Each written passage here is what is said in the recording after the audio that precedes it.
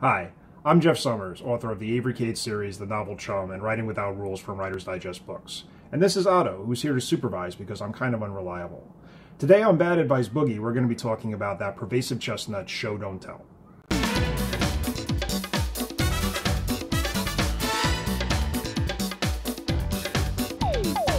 If you're a writer who has submitted a piece of work to any kind of critical assessment in your lifetime, you've no doubt seen those three little words scrawled someplace on your manuscript. Show don't tell is exactly the kind of pithy, easily repeatable advice that you hear all the time in your writing career. And it's not bad advice per se, as most advice is. It's all about interpretation. Personally, I have two problems with show don't tell. One, a lot of writers don't realize that show don't tell really is a revision tool. It's not really meant to be something that you apply during a first draft. First drafts are about the magic. First drafts are about the flow. First drafts are about getting ideas down on the page, working out plot kinks, developing characters, and having fun.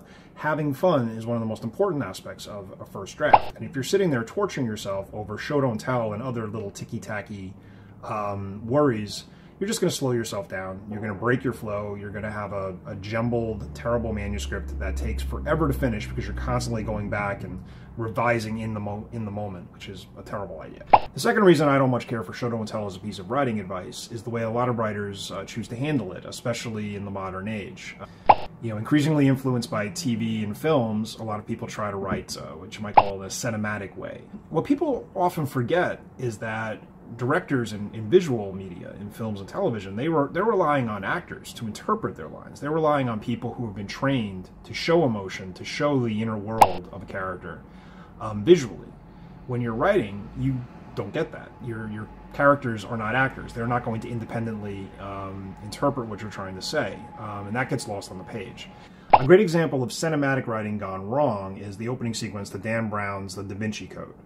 It's spatially and visually confusing, and it doesn't really work as a piece of writing. Sure, there's a lot of showing, there's not a lot of telling, but it doesn't really work. Well, thanks for watching. Until next time on Bad Advice Boogie, I'm Jeff Summers, and I think I've just been fired.